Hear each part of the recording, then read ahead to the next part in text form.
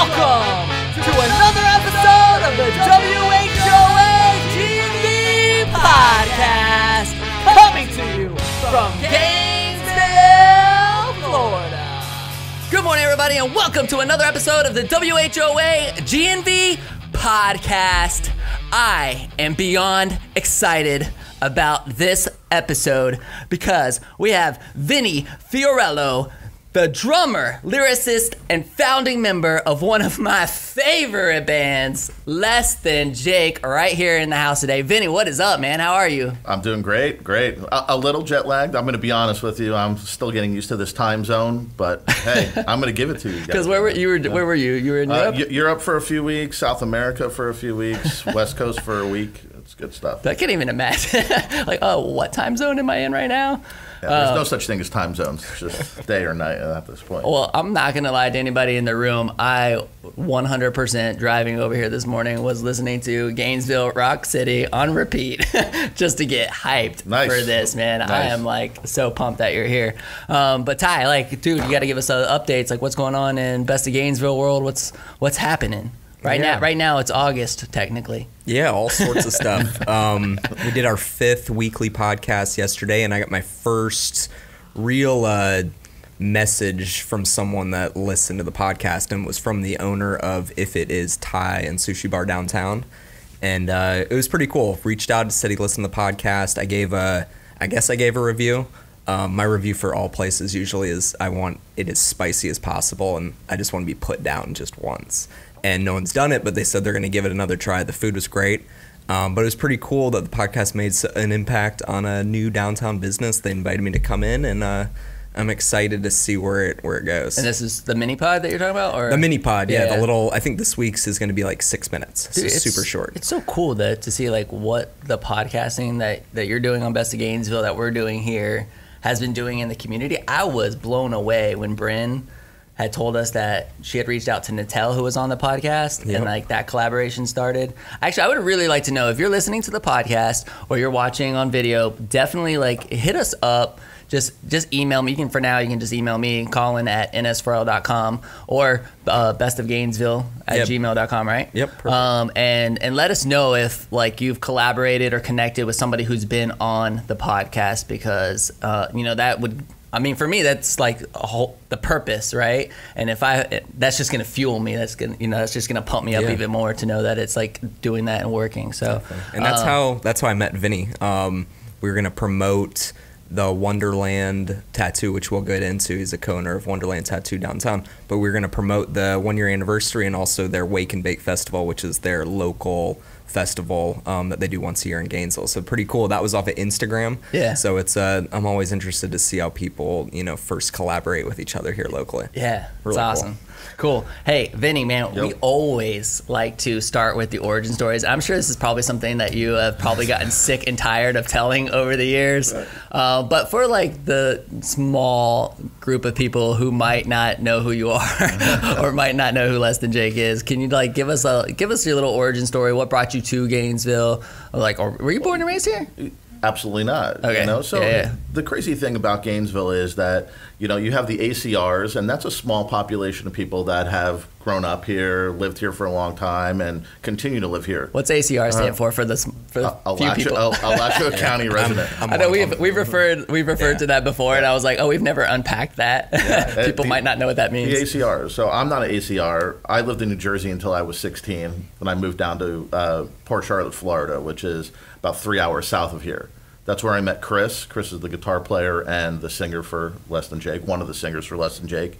And we went to high school together. We started a couple punk bands. He moved up to the university, and I followed it a little bit later. So the weird thing about Less Than Jake, I think, is that it's transplants. We're all transplants into Gainesville.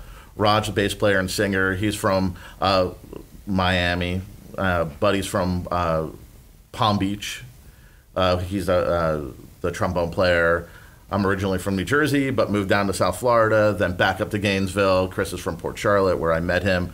So we're all transplants into Gainesville. But 26 years in of living in 27 years in of living in Gainesville. Yeah. I mean, I'm pretty much an ACR as you can get. Right, I'm getting right? to that point too, because my first 18 years were moving all around the country, like and the world really, bouncing around as a military family, and then my second 18 years have been right here, and now it's definitely home. You know, it's crazy because you talk to people, and it's the college that usually draws people to Gainesville, or it did, right? And I think the face of Gainesville is changing now a little bit, just with the tech companies that are moving in and a lot of other sort of businesses that are coming in. That's the reason to move to Gainesville for some people. For, you know, me, 20 whatever years ago, it was just a university, because the university is this, you know, sort of a blue dot in this red sea that's sort of floating here, and it's a magnet for people to come if you're in that area, you know, of living, you know, 100 miles out. Gainesville's the big city. You come here, the college is here, everything's here. So, you know, with Less Than Jake, we just,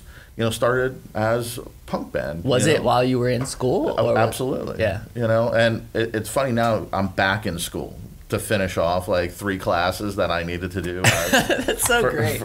So it's a weird 360, but you know, when we first started, you know, there was Hardback Cafe to play, but you know, most of the time it was just, you know, we were out in a warehouse that we shared with a bunch of other bands, and we kind of bashed out some songs, and then we hoped to play a house party. Gainesville was famous for its house parties, you know, 20 whatever years ago, and bands would show up, and you would play, have a couple hundred people in your backyard, and kind of get wild and get weird until the cops came, and then, you know, you dispersed.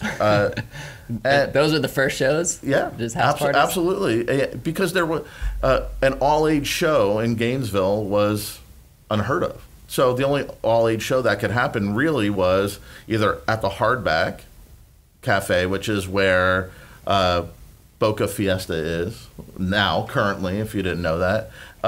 And it was just, you show up at houses, you set up your gear in the living room or the backyard, and you have a couple kegs, and you know, people show up. You know, you have the college kids that would show up, ACRs that would show up, and that kind of mix it up. And that was the first, literally, Less Than Jake shows were in the student ghetto. Like, is that even called the student ghetto anymore? Where I have no idea. I think I still refer to it as the student ghetto, but I don't know if that's it's not right. Correct. Like, some people are shaking their heads like, it's not it. But that's, you know, behind the post office over by campus, that whole neighborhood was called the student ghetto. I guess it's just and they're Midtown building now. back there now.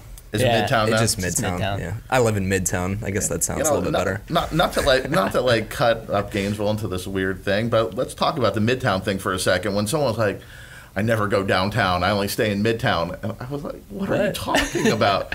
Like, I could walk Gainesville in an afternoon from one side to the other. I go, so you're telling me you're only staying in this like 4-block radius of Midtown? But I didn't even understand what Midtown was the first couple times. People are like, yeah, we're going to go to Midtown. I'm like, I don't even, what's Midtown to you? And it's like, oh, it's just by the campus. It has this and this. I'm like, that's Midtown, really? And so, and that's something Vinnie and I have talked about before. Through like Best of Gainesville, people have learned places downtown like Boca Fiesta and just things things that we take for granted, being either ACRs or transplant ACRs. And it's always amazing that people don't maybe understand how cool Gainesville can be. And you know, it's cool that their tattoo shop's downtown. They're starting to bring people down there. Downtown's starting to come back a little bit, even with the Celebration Point, Shop Butler, Midtown areas also building. But I think the new build-outs of the apartment complexes, even though they're high-rises and a little bit different than Gainesville, at least they're moving towards downtown. So it's opening up that kind of area for new thoughts and new places, which is fun. Yeah, so what was the first venue that you played? Hardback Cafe. Oh, okay. Yeah, you said that. And the Cover Dish, which is the High Dive, right? Mm-hmm. Currently where that resides. Cool thing about the Cover Dish, if anyone remembers, there was a pit in front of the stage. So underneath where, if you're standing in front of the stage at the High Dive, that whole underneath you, there's still a hollow floor that you can rip out, and there's the pit that was in there, like a 4-foot rectangle that you sort of, you know, herded people into, and then above kind of hovered, you know, so it was this weird like faux balcony that wasn't really a balcony, but you know, it's 2 levels, and it was fun. You know, it was fun to do shows. One was the Cover Dish. Bill Bryson, who owns Madrina's Crane, co-owner of Crane, he owned Covered Dish. So brought a lot of good music in, supported Less Than Jake early on. So, if band would come in from out of town, let's say this band from Miami Quit, which was a pop punk band that was kind of famous in the 90s, right? And, he would go, hey, Less Than Jake, we want to come do this. You can open up for the show. And that's cool. At that time, it was good to be able to cut your teeth on something that was not a house show and not like some weird warehouse show where you're sweating it out. And Bill's great for supporting Less Than Jake. Alan, who still owns the hardback, the new hardback, but he owned it back then too. Alan Bushnell, he supported Less Than Jake, and he supported the local punk rock scene for decades. As far as I'm aware, and I tip the hat to people who can recognize, oh yeah, I have to sort of support this fledgling thing. Maybe they don't understand it, maybe they do. I don't know if they did at the time, but they supported Less Than Jake, and they supported the people that were surrounding Less Than Jake and other bands at that time, which was cool. The one thing that I know, like Ty and I are 100% on the same page with this, is that like we love your passion for Gainesville. I mean, it's just it's reflected in like titles of songs, the lyrics. I mean, hell, on the Instagram it says Gainesville, Florida. Yeah. Right? Like, I mean, so do our shirts. We rip them off from Lucy's. Thanks, Dan. I mean, you have titles of albums that GNV FOA. I mean, just like there's just so much of Gainesville in Less Than Jake, and like where I just see some people. I mean, where some people kind of get embarrassed about where they come from. Like. That's not you guys at all. Like, what is it about Gainesville that fuels the lyrics and the passion behind what you do? It's just embracing what you have, and you sort of hit the nail on the head. Some people are like, well, Gainesville, or it's college town. I can't wait to get out and go somewhere else. Well, to be honest with you, somewhere else is really the same. I've literally have gone around this globe, and this is not like some humble brag, but we've been around for 6 years as a band. I've toured around the globe so many times, and Gainesville is not only home, and you have that roots there, right? But it's so similar to so many other places. So when someone goes, oh, Gainesville's such a drag, there's nothing to do, and there's, it's boring or whatever it is, I kind of go, then you don't know Gainesville. You haven't lived it. You haven't embraced it. And to answer your question and not try to be long-winded about it, I love the roots factor of it, not only in Gainesville, but anywhere. New Jersey, I grew up in New Jersey. That was 16 years. That was awesome to live there. And the same thing goes for Gainesville. I have really good memories here, and my roots are here. So anytime you can call a place home, that's great to embrace it, because I know a lot of people who go, oh, where are you from? Well, I'm kind of, I lived here a little bit, and I lived there a little bit with my parents, and they're not passionate about it. I love everything about Gainesville. I love what it was, and I love what it's becoming, and that's a cool thing to say about the town that you live in. Yeah, so tell me more about band stuff, because I'm always interested in. I mean, I like 100% want to get to the business stuff too, because that's fascinating to me, of course. But when was the first show when you went, from opening for another band to hey, headliner now? Like, this is the moment. But it was weird because it's not like that, right? And what it. Being in a punk rock, you got to remember, it's a punk rock band, and if Ken Block was sitting next to me, he would tell a different story, about that's Sister Hazel for anyone, right? Yeah. So he would tell a different story about, going from opener to a headliner. Less Than Jake, it was playing house parties and then playing like with a group of other bands at, let's say, a Covered Dish that were like-minded. But it wasn't until we started to go out of town.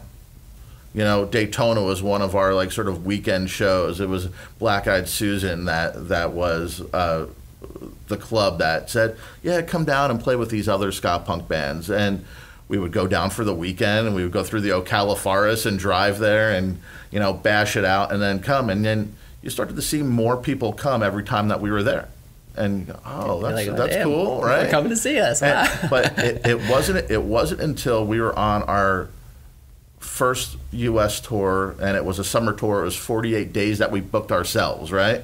So we would call everyone. Some shows would fall through. Some shows it would be in some kid's garage at his parents' house that we would show up and it would be like 5 people, or have you ever had one of those moments? Yeah, of course. There's been moments was the first tour. It was in Wilmington, North Carolina. It was the band playing to the bartender and then the door person.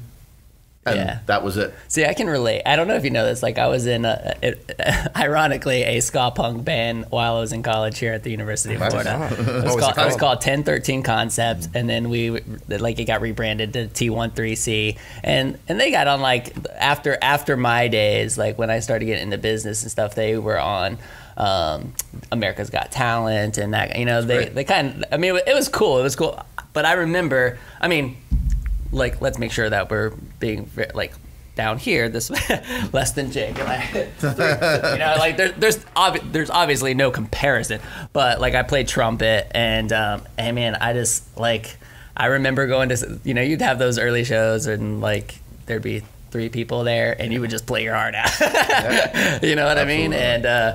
And there's something about, and I still get like this today when I do, like, speaking engagements, because I like to go speak to groups and talk about, like, our core values, ultimate customer experience, like a business stuff now. So it's the same, but it's different. Like, that adrenaline rush when you are on stage, man, it feels so good. And I really do miss it, but at least I still get a taste of it, just in a different capacity. Yeah, that's pretty cool. Yeah. We're gonna have to see you in action. There's like give him a chance to review you. Bring the trumpet out. Let's do some stuff. It's been a while.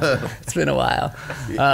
It's crazy, but I'll go with what you're saying. It's that first tour. It's a crapshoot. You show up and there's 3 people, but it doesn't matter. You're on tour and you're going crazy. And you're just, like, playing and going, and you get off stage and. Sometimes you're bummed and sometimes you're just wishing for gas money or a place to stay, floor to sleep on. But it wasn't until we got to the Northeast and the Midwest that 500 kids, we'd show up, there'd be 500 kids in this weird, Masonic temple place where they have, like, catered dinners or their award show. We're playing there and there's 500 kids. Elks Lodge in New Jersey, there's 700 kids. Metro, which was a big club in Chicago, there's 1,200 kids. You go, what's going on? This is crazy. Like, how is this? But it made everybody in the band go, well, there's something going on. Like, we have to continue with it. And usually you have a band in college and it's that brief blip on the radar that you go, okay, now I have to go find a real job, and now I have to, like, graduate and move on from where we're at. And then the band's over with, and you move on to real life, and there it is. Okay, so let's talk about that for a second, because I think a lot of people, just in general, they have a passion, right? They have a passion, and, like, music is obviously, like, a passion for a lot of people, and it's y'all's passion. Like, when do you know it's time to throw in the towel? It's just not working. Like, and It's hard because I've known people that it was the 11th hour of being in a band, and all of a sudden the tide started to turn and went, oh, and then followed that, and then it became popular. There's no real formula. There's no real, like, tick mark to go, it's time to throw in the towel. Because if you have passion for it, you have passion for it. You can't turn that off.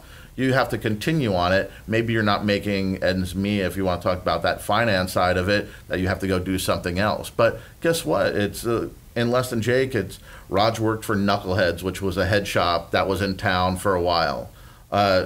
Chris worked for Gumpy's Pizza, delivering pizza. Yes. I put up, flyers for local clubs. I'd be out at, like, 2 o'clock in the morning, weed pasting and stapling flyers, like, hanging out with homeless people. Like, that's what I did for money, because we weren't making money at the time. It was just, we'd come home for tour and we'd go back to our jobs and go, okay, 2 weeks or 3 weeks later, okay, we have to leave again. And it wasn't until, later that, a few years into being a professional band that you started to make money and didn't have to have a job. But we were lucky in that. It's much harder these days to be in a new band trying to break out than it was in the 90s. And I'm not saying we had to walk 10 miles or, that cliche thing. But back then, it was if you were working hard and you were making contacts, it made sense to continue. You felt that magnetic pull forward. And to go back and answer what you're saying is that if you're doing what you love to do and you start to feel this forward momentum, and it's undeniable, I'm sure you felt it. I know that you felt it before, Ty. If you start to feel this forward momentum, you're doing something right. Even if it's just a little bit, and you go, oh, I feel that. And it starts to push you or propel you forward or pull you forward, whatever it is. When that starts to happen, you know you're doing something good. And maybe the money's not there right now, but if you're feeling that, the money will follow. Was there ever a time where like you felt like you were close to just being like, man, this is not working, or like, were you ever at the bottom of the hill? Hundreds of times. Yeah. Hundreds, yeah. And what did you do to get yourself out of it? Like to shake it off and be like, no, you know what? Like, this is what I love. This is what, like, I'm going to do this. I've got this. It's just hard work. Yeah. It's just hard work. It's when you're at the lowest point is when you have to work the hardest.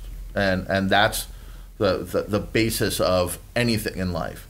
It's just not music. It's owning your own company. When you're at the lowest point, it's not the point where you raise your hands and just go, I'm done with this. When you're at the lowest point is when you go, okay, now I have to get my shit together. And you have to go harder at that. When you're at the lowest point, that means to me, when I'm at the lowest point, is that I'm not working hard enough and that I have to get up and go do more and more often and more passionately.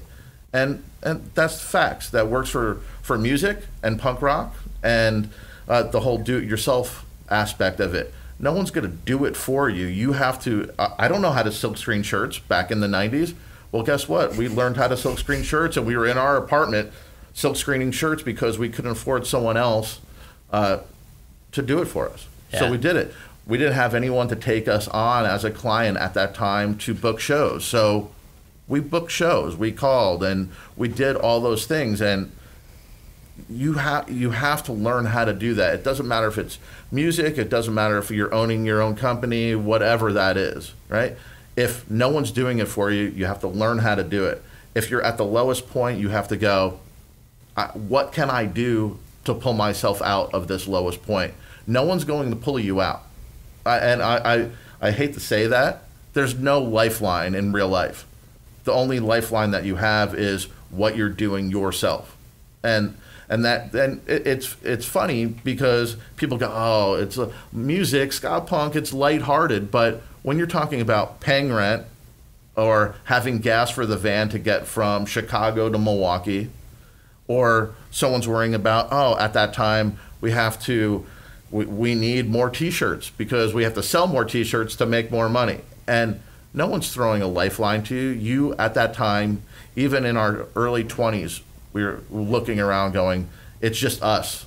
We have to do it. And in real life, besides the band, it's just you. Maybe you can rely on your business partner or your brother, right? And my brothers are in less than Jake. So you go look around and go, oh, well, you have to do this. Figure out how we're going to fix the van. I'll call somebody on the payphone to see if our show's happening too. And it was a payphone, mind you, right? There was no cell phones at the time.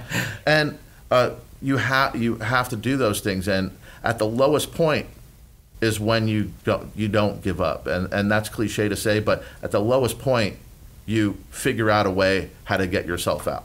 I love that. And when the finish line is, no one could tell you what the finish line is until there's the finish line. But I looked around plenty of times and said, band's done. We can't do it anymore. It's at a dead end.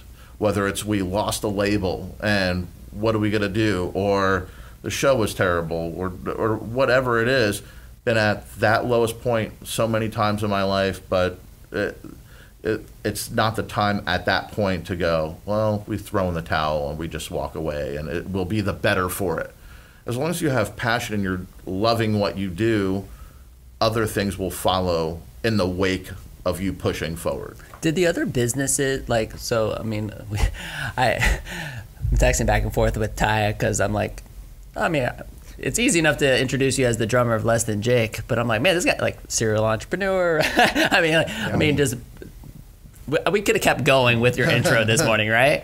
I mean, did those other businesses? Andy writes all the songs. Yeah, He's not I just said a drummer. that. He's just amazing. I do lyrics, so there's a huge difference on that, right? So I do the lyrics. My brother's in Less Than Jake, the music side of it, and I've said it to other people before, and maybe Ty, but for me, I'm blessed the fact that there's other people that can put the words that I'm writing and how I'm feeling and lock it into a musical feeling that I can't do. So it's really like the other guys on Less Than Jake, it's being a voice for the voiceless. I can't sing, and I can fumble with some like melody and I can fumble my way through other things, but having someone who understands music, understands how to put a song together better than I can, that's a beautiful thing. And blessed is a weird word to say, and I'm never comfortable to say that, but I do feel blessed to have that sort of other arm, just to make that like sort of like clear. But like the other side of it, I've always liked the business side of being in a band. I always liked the creative side of being in a band. I've always liked the visual side of being in a band. And there's only so much you could do in the parameter without like sort of beating people into submission. You can't always do it for one thing. So what I found with Less Than Jake, I wanted to do more shirts, more toys, more of everything, more releases, and I just couldn't continue to do that just in the Less Than Jake box. Okay, I had to move out of that box, so that started other business. Okay, I guess where I'm like thinking is what I'm asking is, did those things come out of just another passion for those things, or did it come because, like there is that early struggle of when you're getting a band off, like you're like asking fans for gas money to get, like I get that.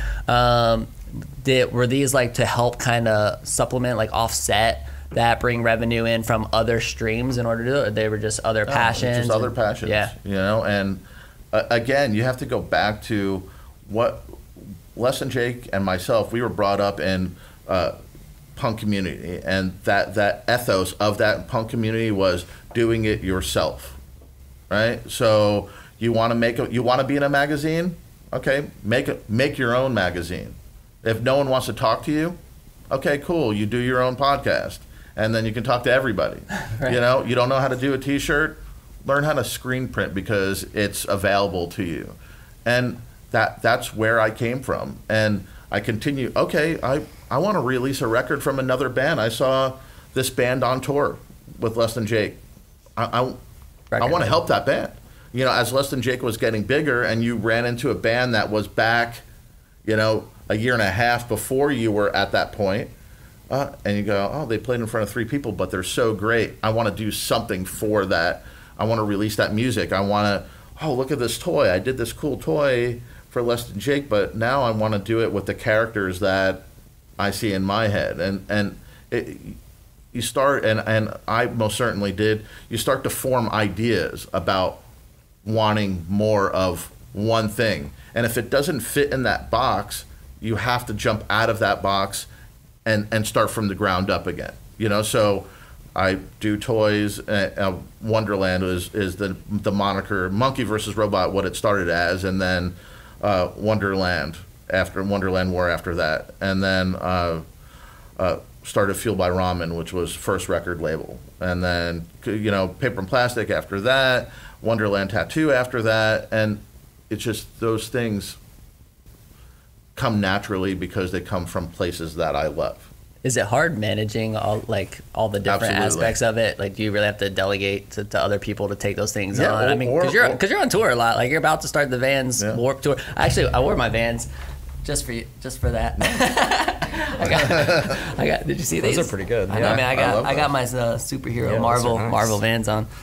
But you have to delegate, but at certain points in time too, because they're creative. A lot of them are creative businesses. You could put them on hold when things are getting too busy and go, okay, I'm not going to release records. I'm not going to release a comic book. I'm not going to do X, Y, Z. Wonderland, I have a partner, Eric, and I'm lucky enough, again, to be in business with someone who, in the field of tattooing, he's on the upper tier, and he understands and is equally passionate about what we're trying to do at Wonderland, which is bringing sort of Gainesville, we're bringing low art into Gainesville, bringing toys into Gainesville, and that's not something that really, it was in Gainesville one time. It was with Store 101, which was diagonal from the top. There was a store that sold like Kid Robot little like dunnies and you know, interesting sort of art shirts and things like that. But Gainesville doesn't really have that, except for a few places that sell like little tchotchke toys, whether it be at the bookstore or wherever. So when Eric first came up, he was from South Florida and started tattooing. Myself and a few other people, he would come up on the weekend. And we started talking and go, Gainesville's missing this. Gainesville's not missing tattoo shops. There's plenty of tattoo shops in Gainesville. But what Gainesville, I thought, was missing was a creative hub, an artistic hub for low art and vinyl toys and designer toys and things like that. And that's what Wonderland, besides being a tattoo shop, is aiming for. But to sort of circle back around on the original question, it's that all these things come from passions that stemmed before Less Than Jake, but Less Than Jake allowed me some opportunity to do other things. But it all starts at that passion. If you don't have passion for doing it, I don't know what you would do. There's a friend who I know that his passion is to make money. So it's not the business that he's actually passionate in, it's making money that he's passionate in. So he has the ability to go, well, it's a sprocket company. I just bought it. I don't care about sprockets, but I care about that I just made, you know, $250,000 on buying it, and then I'm selling it 3 months later. I made $250,000. What's up? That's what I want, right?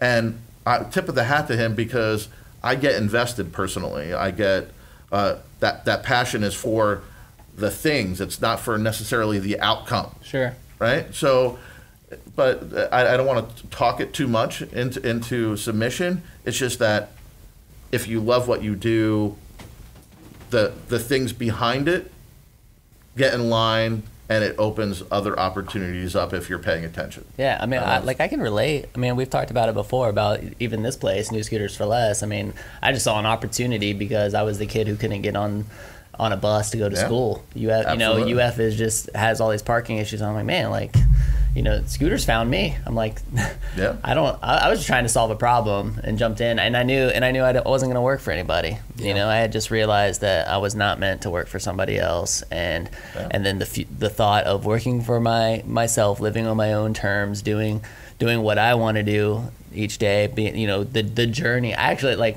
the money. I mean, the money isn't my purpose at all. It's definitely the journey and the joy and the just the impact. I mean, just being able to have an impact like we've had on Gainesville, from a scooter standpoint. And hopefully this, you know, has a huge impact on Gainesville. I mean, that's what fuels me. Yeah. You know, so I can relate. Yeah, absolutely. I can definitely relate. And I think, you know, Vinny's even taken it one step further, that he's created these places to showcase his passions. You know, they're successful, and he's also put them into the place he loves, you know, Gainesville, and he put them downtown, which is really cool. And if you haven't been to Wonderland, it's located kind of just west, right behind the Hippodrome in the Sun Center, next to Boca Fiesta. And I don't have any tattoos, but I've probably been in there a dozen times. I've taken a couple of my buddies to get their first tattoo. I'm like, I got the place for you. And it's you know, I don't know if he would agree. It's kind of like a boutique. It's really nice. It's super clean. You know, the artwork is amazing. I mean, it's such a cool place, and the guys are super cool. And then Paper and Plastic, which is how would you exactly refer to Paper and Plastic, Vinny? You know what? It started out as a record label, second record label. Yeah, after Fueled by Ramen. After Fueled by Ramen, but it slowly morphed into a toy company. Yeah. Because I do more toys than records currently. But it's anything that I could fit under the umbrella of creative output for myself. So it's art prints, it's comic books, it's vinyl records. It's doing things for myself, but it's also doing other things for other bands and other artists that I respect and that I love what they're doing and love their output. So, I don't know, Paper and Plastic is a weird thing. It's just a creative hub. Yeah. Okay. And it's located by the new fire station downtown, kind of right behind Tamal. Right behind And Tamal. I guess so under that, you would say those Gainesville adventure patches, which you've seen on Best of Gainesville. You can buy them at Wonderland. You can buy them at Bat Houses, WHOA Trail. Really, really cool. Some of Best of Gainesville's most popular posts. That's awesome. And then the best keychain, maybe in the world. It's a Gainesville versus everybody keychain. It's the best. It's glow in the dark. It's really, really cool. That's sweet. Yeah. Hey, I want to ask some more band questions. Yeah, me too. there's things that are fascinating to me that You mind if I cycle up one? I want to get to one thing. So, do it. I'm not a musical person at all. Get out. I don't know anything. My girlfriend was a cello major. Everyone else is music except me. I'm a golfer and some other stuff. But one of the weird things is, even being from Gainesville, I'd heard of Less Than Jake, and I'd heard some of their stuff. But I have English cousins, and one of my cousins, his name is Ben, he's 27. He was in a band, couple really popular bands in England, and he told me when I started working with Vinnie a little bit, he told me that one of his favorite bands in the world is Less Than Jake, and I was like, yeah, I know the drummer, they're from Gainesville, and it blew his mind. And I just kind of wanted to cycle up to, from all the struggles and the creation in Gainesville to the bus trips from Milwaukee to who knows where, you guys are world famous now, and you travel all over the world. And I just wanted you to touch on maybe a couple places that are super interesting to you, or a couple festivals that, someone that is musically inclined that likes to go do these things. Gainesville's such a musical town, and there's so many festivals now. What's kind of a hidden place in the world, a hidden festival in the world, something that's so unique that you guys have had an opportunity to play in, or something you really would like to? Well, I mean, it's okay. Well, the one thing that I'm gonna have to say, there's no such thing as a hidden festival, because a festival by its nature is, thousands of people, right? Yeah. So I'll go with that. Some of the highlights of Less Than Jake around the world festival. So we played Fuji Rock Festival in Japan, which the cool thing about that, it's at the base of Mount Fuji, which is a very iconic sort of in Japan, the landscape of it. If you go anywhere on the bullet train, you look, there's this huge ass mountain that's right there, right? So we played at the base of Mount Fuji in the forest that's at that base of it, and it was a mind blower. Because you're in there, you're not only, Japan's one of my most favorite places in the world to go, just because the people that are on that island, it's so compact, but so, I don't know, they're generous, man.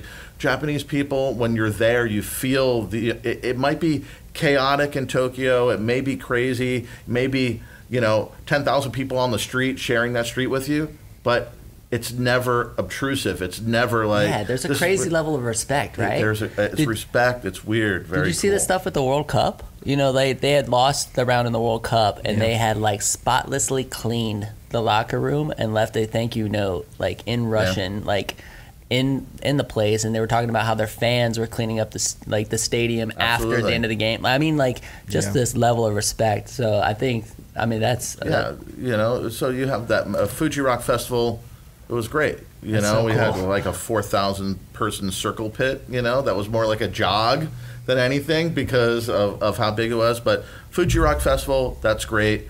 Reading Festival in England, that's another one. That was the first time that Less Than Jake got on stage that I was visibly shaken by how big it was. When you're sitting on stage and you're looking, people touch the horizon line of when you're looking at it. You know, it was 80,000 plus people that are in front of you and shaken by it, where you're just out there playing and having 20,000 people. It's Gainesville Rock City. There's a video online if you go look on YouTube.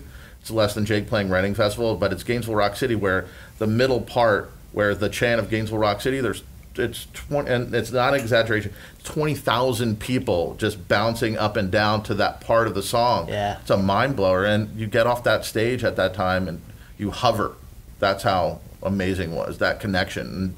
So Reading Festival is another one, and then, you know, there's a new festival that was happening. It was Punk in Drublic, which was with Fat Mike from NoFX, and that was happening in the United States, and then we did some shows a few weeks ago over in Europe for that. And the reason why I bring that up is just because when you get to play with friends that are in other bands, like I'll put in perspective, we were in Milan, Italy, and we played with every band except for one that we played with that day were friends of ours. So to be able to be in the middle of another country and surrounded by friends that you've played multiple shows with and back from the United States, it's a very cool thing to have that moment where you're standing there going, I'm surrounded by friends, but we're in Milan, Italy. There's 5,000 people there in front of us, and it was great. To go with other festivals, you're talking about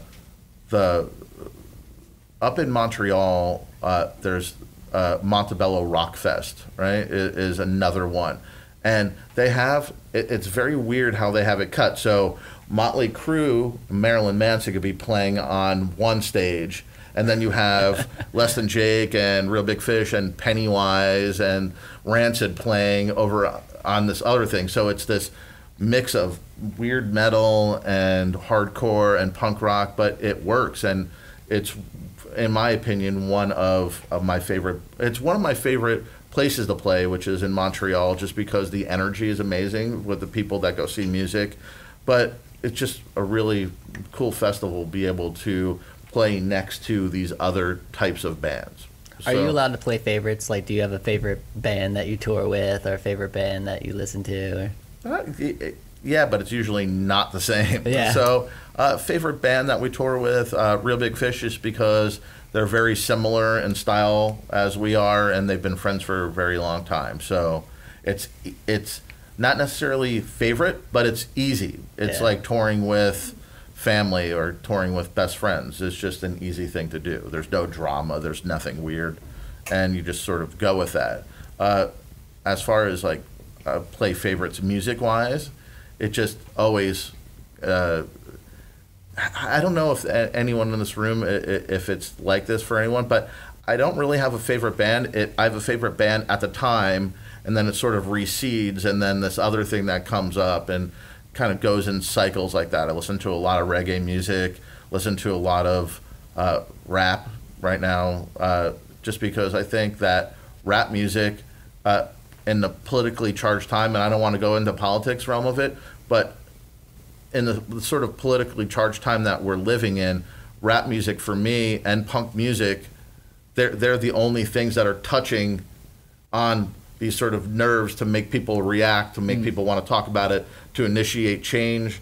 And some people would disagree with me going, oh, rap's about, sort of materialism or sort of gender bias, but there's a whole nother section of rap music that is not that. It's about talking about injustice, and that's going on. And again, I don't want to go there, but rap music is one of the things that propels me. Kendrick Lamar, if you haven't listened to his last record, it's a great record. It's damn. I mean, if everyone by now should have Spotify or Apple Music, you can easily go dial it up and Just pick any track of that record and it's great. I think music is. We're living in the golden age of listening music. Yeah. If you're not listening to music just in a casual way, you're missing out because it's $10 a month.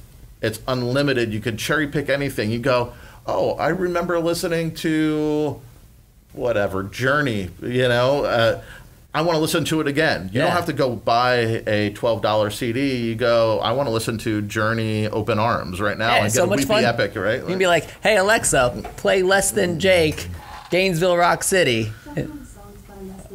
Oh, should play the playlist instead? Yeah, but I love that. Yeah, Alexa off. I love that you can just do that in today's world. So if someone listens to the podcast for the first time and this is their first opening ever hearing about Less Than Jake, what would you tell them to tell Alexa? What should be the 3 songs maybe they should that's a cool question. Listen to learn about you guys? I don't know that. Oops. Less Than Jake, top 3 songs from my standpoint would be All My Best Friends Are Metalheads. It would be Science of Selling Yourself Short, which just had come on. And, I would point people to a new song, not because I think that it's a very representative of what it was, but of what it is now, and that's Whatever the Weather, which is lyrically, and the only reason why I say Whatever the Weather, and it's not to push a new song, push a new EP or anything like that. It's because I find that Less Than Jake lyrically for myself has gone from sort of negative, not necessarily negative, but looking at the negative and kind of describing the negative. Now I sort of have turned the tide and start looking at a little bit more of the positive of going, yeah, things, you may have this dark cloud, but the dark cloud passes. You may have this sort of, current that's pulling you out, but that current also pushes you back in. And as I don't know if it's age thing. I don't know if it's about I have a young daughter. I don't know if it's about that necessarily, but there's a point that I turn the tide from being angry in the punk rock sense, right? Like, I want to do this and I want to, get this done and this is what's happening that's bad, to looking at, this is what's happening that's good, and let's amplify the good. Is it like a glass half empty to a glass half full mentality? Absolutely, and I don't know I don't necessarily know why that switched and how that switch happened, but I just know that that looking over your shoulder all the time to go, what happened and the bad that happened, and to try to unravel it that way didn't work for me. It's probably just growth in so many different ways over the years. I mean, there's I always go with this thing. There's a certain amount when you're writing lyrics and you're being creative, art or anything. There's a certain amount that I'm channeling on a personal level to get demons out, right? And not to get heavy with it, but you come from a long line of it's like alcoholism or overwork, like my father and his father before him and his father before him, they were all workaholics. They all went, well, we're men and we have to provide for our family, so it didn't matter if they worked 60 hours a week. They didn't realize that back then that overworking wasn't as good as not having enough money to go on vacation, right? So at that point, I writing lyrics and things like that, I use lyrics and art in general to push out like why and Rubik's Cube, why I did these things or why they did those things. Not to get heavy, but you use that to channel, to sort of exercise the demons, to get those things out, and I'm lucky enough to be able to do that. Some people don't have that outlet. Yeah, no, I mean, music is an incredible outlet, not even from you as like the producer, the creator, but even for people who listen to it all the time. Absolutely. I mean, like you hear a song and you're instantly taken back to a moment in 100%. time, and that's just the power, of music. There's one question I really want to get answered. Can I go? Yeah. All right. I really want to know. Okay, like what do you do when you get a headache, or you have a temperature of 103 and you have a show in 30 minutes? Like that, has that ever happened? I mean, I've got to 100%. Assume that Absolutely. that's happened. And like, what do you do Well, to just... different people handle it different ways. Yeah.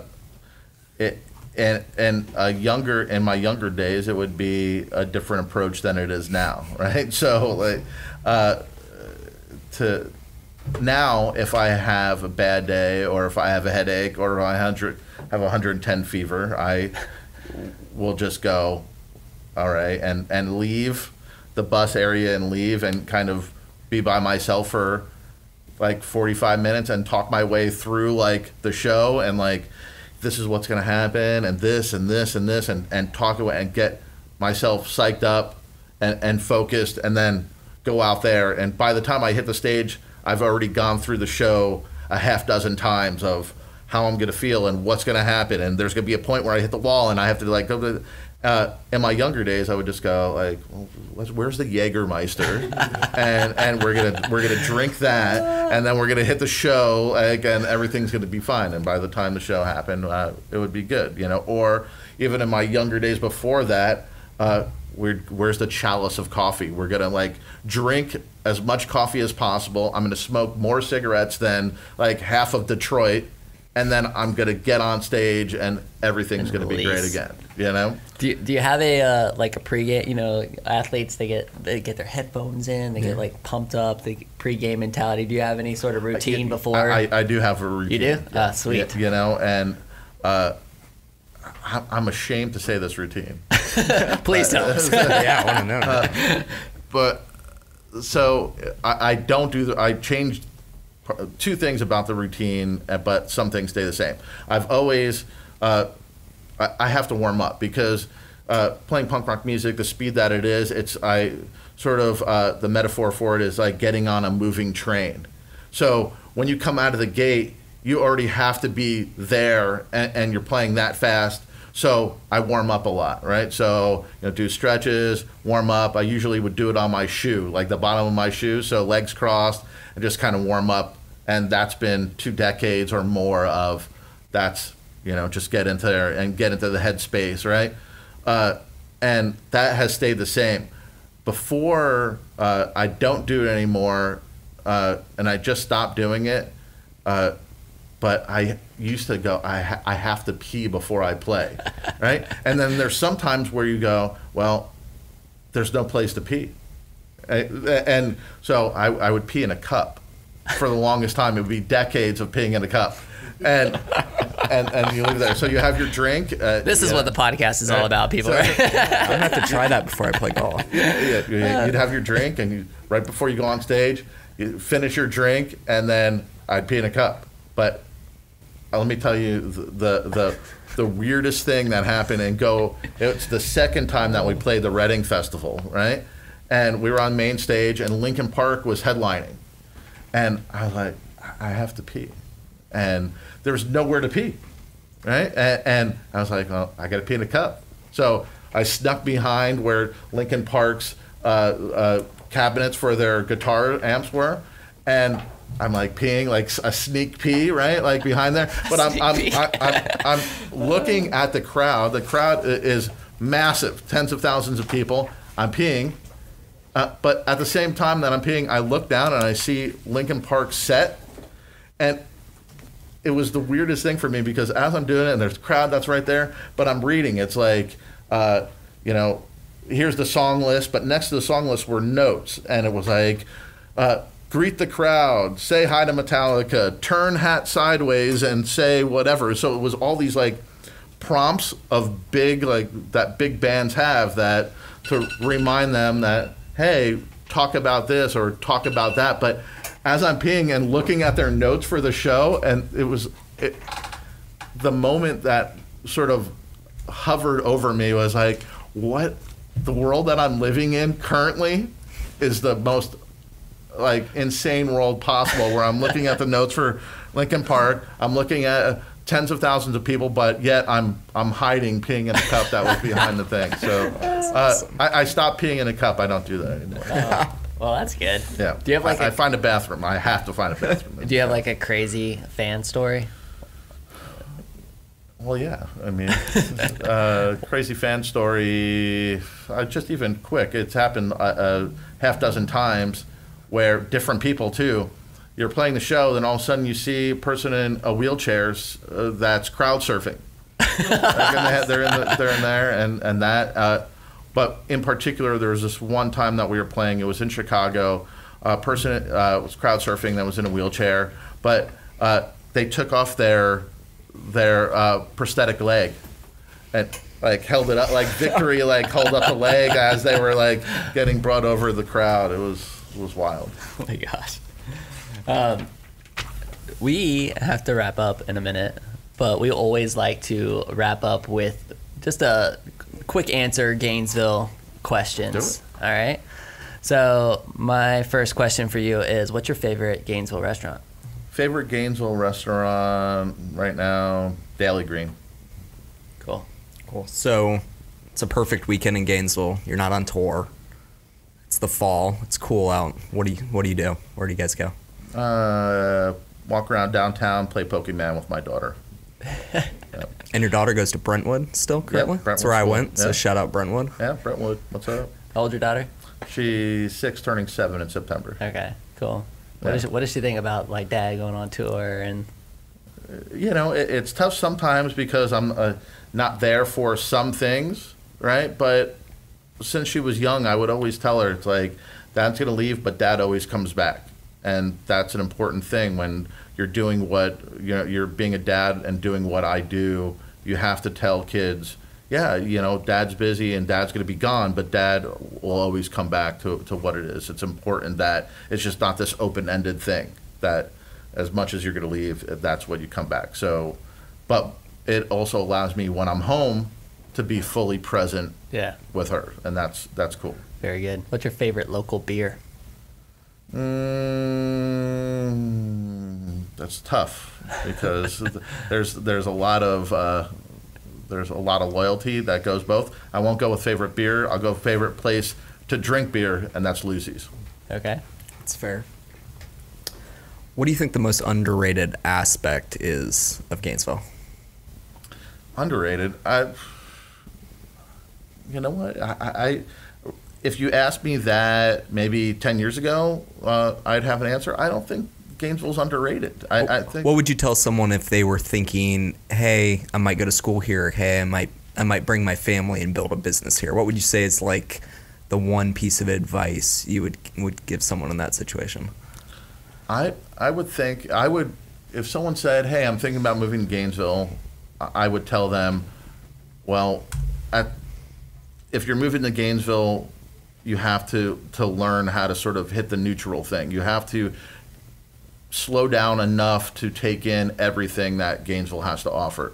You can't come to Gainesville and expect to be in this sort of fast-paced thing and take in that. Gainesville's not that place. Gainesville's a place where if you slow down enough, you go to the Springs and you relax and you go out and, you know, walk around the campus and you do those things. And if you take that in, Gainesville has great art, great food, great bands. No thing to Les and Jake, but besides that, great music that's here and always had a great music scene. So if you slow down enough to pay attention to what's going on, then Gainesville's going to be a great place to live and great place to grow. And Gainesville's growing. I mean, we all know it. It's good to have new blood come in, and by nature, Gainesville's about new blood. It's about college kids that come in, they have some ideas, and they leave a trace, and then they leave town, right? But there's a cool thing that's happening now where sort of keeping the talent in Gainesville, that's the idea, right? And that's people coming in with new businesses and making a home here that's not just a transition home. what does it cost me to have a Less Than Jake show right here in the parking lot on 13th Street? Right here in the middle of I don't Gainesville. know. That's a good question. it could be free, or it could be, tens of thousands of dollars. There you go. And then last, I've got one. We'll probably have to edit this out, but what do you think it's going to take for Gainesville to rewrite their slogan from "Where nature and culture meet" to Gainesville, Florida? Because that's how I feel about it. That's the tagline that gets us out there. Yeah. Let's talk to someone. Who do we have to talk to about that? Well, We'll let's figure just it start out. a movement, right? Yeah, We'll figure it out. Let's talk it out. I'd love to have that happen. Yeah. If you we need to wrap up the podcast. I would love to. I'm gonna maybe do a couple more questions after the podcast. Yeah. Just do a little side hustle. We do a little after program called Side Hustle. So if you want to see the Side Hustle, check it out the next day. But yeah, just tell the fans where we can. When I say the next day, the day after this podcast, check it out on Facebook, WHOA GNV Podcast page. But where can everybody find you? LessThanJake.com, @LessThanJake on all social media. It's there. Awesome. Vinnie, thank you so much for being here, man. Thank you for being a part of what makes Gainesville so glorious. Give our love give our love to the other guys. Good luck with tour. And man, I'm just super grateful that you're here. So thank you. It was great. Thanks for having me. And everybody, thank you so much for listening to another episode of the WHOA GNV Podcast, the podcast bringing you businesses and individuals that make you go, whoa. We will see you later. Bye. See you.